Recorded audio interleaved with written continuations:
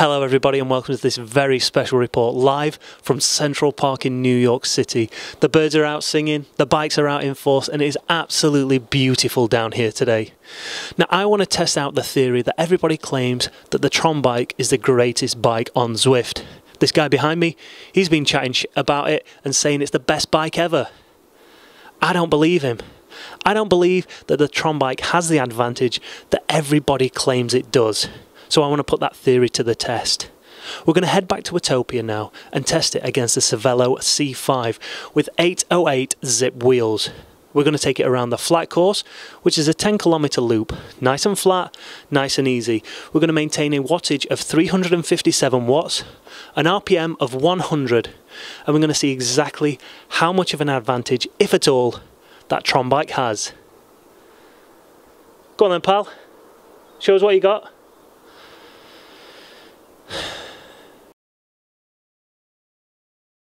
Okay then, so your joiners just heading over the line.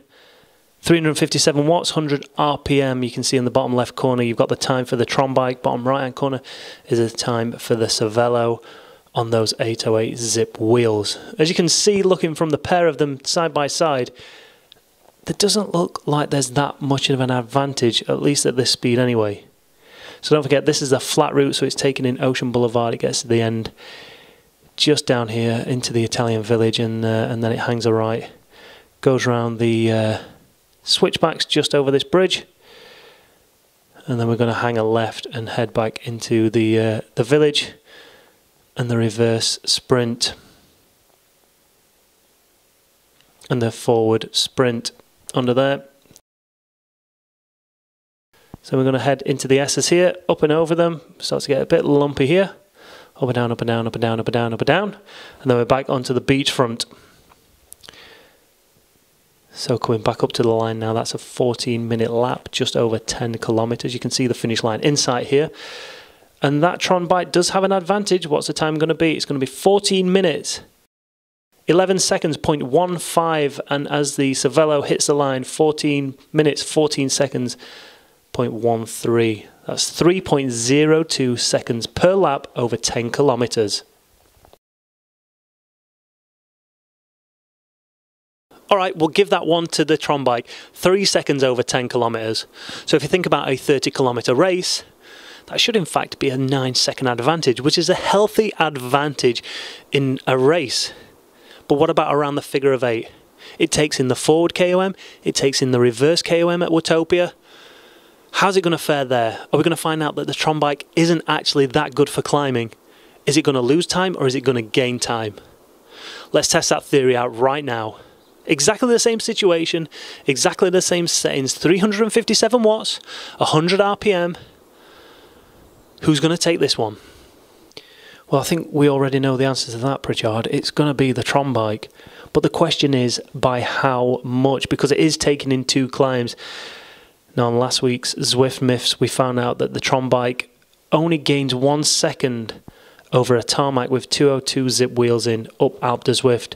So as we hit the reverse KOM here, how much time is the Tron bike going to lose, or how much time is the Cervelo going to gain? We're back out onto the beachfront and straight back out into the S's as we head on that figure of 8. Not the most demanding of courses, but it does have enough of an elevation to actually challenge that Tron bike. So as we go back down Ocean Boulevard, we're eventually going to get to the T-junction where we're going to turn left and go with the forward KOM. A nice leisurely pace up here. 2 minutes and 14 seconds. So back down the other hill here, the other side of the KOM, over the bridge, into the Italian village, over the sprint, into the S's. You know this route by now, and then back out onto the beachfront.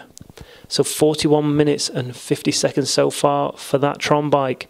But it's going to be 41:54.08 on the right hand side. We're going to see that 9-second barrier beaten here. 42 minutes, 1 second, 0.26. That's a 7.18 second per lap advantage the Tron bike has over its rivals. So there we have it. The Tron bike does have an advantage, although it certainly loses a lot of time over those hills. And if a rider with an inferior bike gets a few power-ups, there's no reason why they can't match that Tron bike over the whole distance of a race. So the Tron bike is a more superior bike, but given the amount of time and effort that you need to spend climbing hills to obtain it, I don't really think it has that much an advantage. I would sooner spend more time on the flats in the terrain that I enjoy the most and obtain that bike. Because after all, the bike is more aero than it is lightweight. So you're gaining more of an advantage on the flat. So we should have to ride the flats more to obtain this bike and not have to go to the moon and back just to obtain this bike. Join us next week on Zwift Myths with me, Chris Pritchard. Thanks for watching, like and subscribe.